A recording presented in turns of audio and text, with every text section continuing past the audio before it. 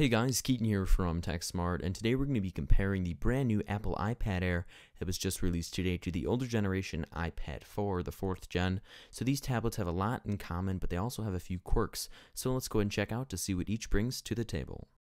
So up first is hardware and specifications. So both of these tablets feature a 9.7-inch Retina display. It looks great, and it comes in at a resolution of 2048 by 1536 and a pixels per inch of 264. Now in terms of processing power here, the brand new Apple iPad Air features a A7 chip, which is the first 64-bit architecture chip, followed by the M7 coprocessor. It's clocked in at 1.3 GHz and is dual core, as the iPad 4, the 4th gen, features a A6X chip, which is clocked in at 1.4 GHz and is dual core. Now in terms of RAM here, they both feature 1 GB of RAM and LTE. Now this is where the bonding and kumbaya train kind of ends here. So the iPad Air features a thickness of 7.5 millimeters. That's absolutely crazy, and comes in at a weight for the Wi-Fi version of just a pound, which is 469 grams. And for the cellular version, it comes in at 1.05 pounds or 478 grams. Now for the iPad Air, the kind of big chunky brother here, it comes in at 9.4 millimeters in thickness, 1.44 pounds. So it's definitely a big change there. In terms of grams, it comes in at 653 grams, and that's just for the Wi-Fi version. In terms of the cellular version, it comes in at 1.46 pounds or 662 grams, so definitely a massive weight change. So additionally, they both feature a nice full aluminum backing, which just looks absolutely bouse. They also charge via Lightning, so that's super cool. They both claim 10 hours of battery life, and in terms of capacities here, they go from 16 up to 128 gigabytes, and that's both for the Wi-Fi and cellular models. So for the iPad Air, it starts at around $499 for the 16 gigabyte Wi-Fi, and for the iPad 4th gen, it starts at around $450 on the refurb store, as these are really no longer in stock. And in terms of LTE models, the iPad Air starts at around $629 for the 16 gigabyte model, and then in terms of the 4th gen, it starts at around $479.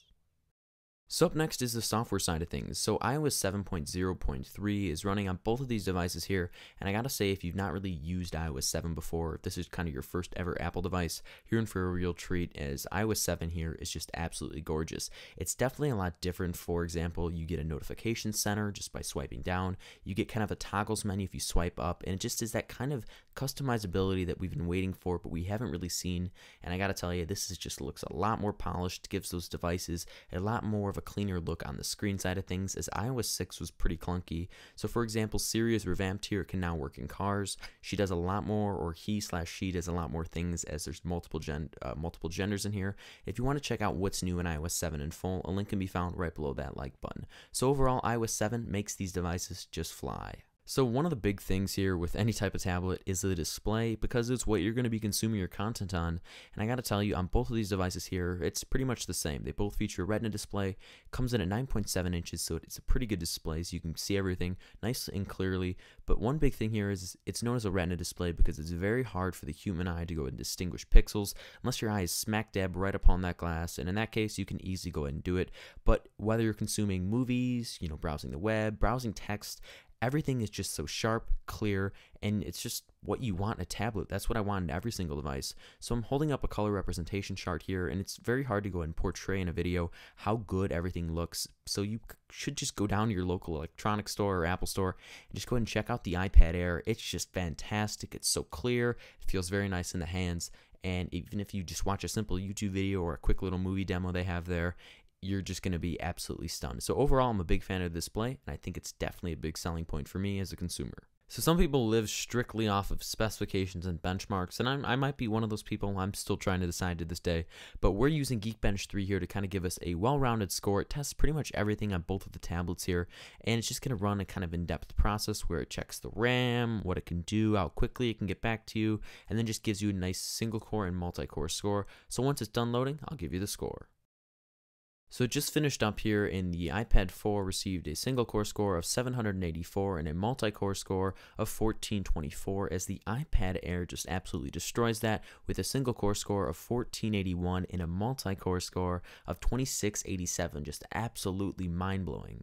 So up next in terms of benchmarks here, there's this application called GFX Bench, and that's what we're running here. It just is a fight scene pretty much, where there's a knight running through some pyramids, fighting some people, and it just gives you a nice well-rounded score in terms of the graphics power on both the tablets. So once it finishes up, I'll get back to you with the score. So now that it's finished up, we received a score of 4,403 for the 4th generation iPad, and in terms of the Air score here, we received a score of 5,543. Pretty mind-blowing and definitely a worthy upgrade if that's something you are highly considering. So one thing tablets are starting to feature is cameras, and they're starting to become good, so watch out. So I did a few test photos here with some video with the rear camera, the front facing camera, and I think it looks good on both tablets. They're actually the same camera on both of them. Nothing has changed at all. So just to run down a few specifications here, they both feature a 5 megapixel iSight camera with 1080p HD video, and it features an f2.4 aperture on there, so it's not the widest of widest angles, but it's pretty good. And on the front, it features a 1.2 megapixel front-facing camera with 720p HD video, so that's going to be good for selfies, FaceTime, Skype, etc. And one thing that I really like in what they've done with the camera app, they've kind of given it a new look but kept it very simple. You can add some filters, crop it, things like that before, and it all comes down to iOS 7 being awesome with the camera. So one of my favorite categories is new features. So I gotta say the iPad Air is insanely light. It's almost about a half-pound lighter than the iPad 4. It almost makes you feel like the iPad 4 was fat, but we didn't notice. The A7 processor with 64-bit architecture and the M7 coprocessor just make this tablet absolutely fly off the doors, and whether it's browsing the web, playing games, it is all so snappy, and I love a tablet that is responsive when you want it to be, and not when you have to wait and let the game load and let the text load. This thing just gets it done when you want it done, and it's displayed on a gorgeous screen. Some other things like running iOS 7 on both the 4 and the Air, and followed by Siri just being absolutely awesome and not laggy and just bad as she usually is. It just really makes this experience pleasurable and kind of made this tablet what it really was in my testing. So last but definitely not least here is battery life. This in conjunction with the display, those are pretty much the two main features of any type of device.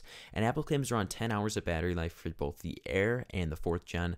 I was able to receive around 9 hours on both devices using it leisurely. And then when I was going to go ahead and use it harder, play some more games, browse the web a little bit more, and just watch movies, I was able to receive around 7.5 hours to 8 hours on the Air and around 7 hours on the 4th gen. So that's still pretty good, and it'll definitely get you through more than a day's worth of use. So overall, if I had to make a recommendation to any type of consumer out there, I would highly recommend the iPad Air. It's a tablet I love, and I've had it for almost a day now. We're getting there, and I have nothing but positive things to say about it. Maybe the only negating thing is there's not a better camera on there, but that's just a minor little bump that I would personally like to see on tablets. But this thing flies. The A7 processor with 64-bit architecture, the M7 coprocessor. What else do you really want? A tablet battery life is great. The screen looks fantastic. New colors. It's thinner. It's lighter. I mean, that's all I really want in a tablet, and I think any type of consumer is definitely going to want it, and it's definitely worth the upgrade from a 4th gen or any other generation of an iPad, or even any other tablet for that matter. Now, the only reason I can really recommend the now discontinued iPad 4th generation is if you can find a great deal on it. Now, if you go ahead and check out the refurbished store, if you want to go ahead and check that out, link can be found right below that like button. There's some pretty good deals on the cellular models and the Wi-Fi models. It's probably around $30 to $50 off. So to justify $50 or $30, just go with the 5th gen or the Air. It's going to be worth it in the long run, and you'll get a few more years out of it with the latest and greatest specs. Thank you guys so much for watching this video where we directly compared the brand new Apple iPad Air to the previous generation, the Apple iPad 4 or the 4th gen. If you guys did enjoy this video as much as I did making it, as it was a blast comparing both these beasts together, go ahead and give this video a like or a thumbs up. It's the one where the thumb, it's on your hand, is pointing up, as it lets me know you guys did enjoy this video, and it really helps the channel out a bunch. Also, go and give this video a like if you guys want a few more giveaways, as I'm definitely going to go ahead and incorporate some towards the holiday season due to the support you guys have given me. It's absolutely tremendous, and I truly do appreciate everything you guys have given me.